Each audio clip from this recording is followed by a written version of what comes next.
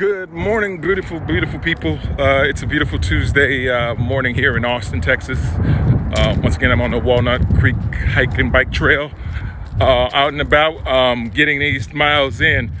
Just a walk, hiking.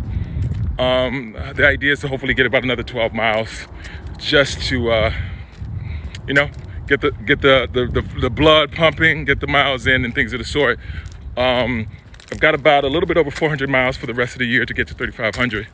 So I'm taking the time to put the miles in. Now what I am learning though is I have to adjust. After the last run, I was having a little issue with my knees, and I'm 46 now, so I have as much as I can do, I still have to be smart and diligent about what I'm doing. So I'm pulling back on a lot of the runs. I still will get some runs in, but really just right now, just getting the miles in for the rest of the year. At the beginning of the year, I've been talking about doing true marathon training, like switching it up, getting back into the gym, working on sprints, interval training, and all that stuff. So, just to preserve my legs, my knees, my hips, all that good stuff, my ankles. Today, I just want to talk really quickly. I talked about this in a video before, but there's a gentleman that I met a couple months ago named Matt Lacey. Actually, I met him. I was in a restaurant here in Austin called Vivo's, and I was eating alone. And this good gentleman and his partner, both he and her paid for my meal that day without me even knowing. And he just said he just saw something and just wanted to reach out. So I just thought it was really cool.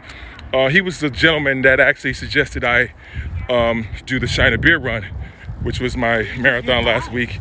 And so I got to run with him and his running group and things of the sort. And it was really amazing experience. Really cool, like just life altering, honestly, for me.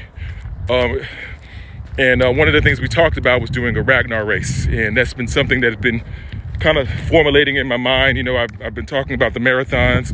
I've been talking about the ultra marathons. And the Ragnar race is like a team race of 6 to 8 people doing about 125 miles and switching it up.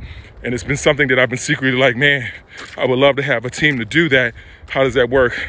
Well, I think I found my team, and as you can see from the picture with this post, and I'm extremely ecstatic about it.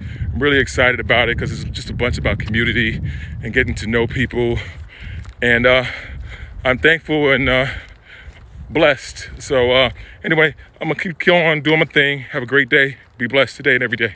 Thanks.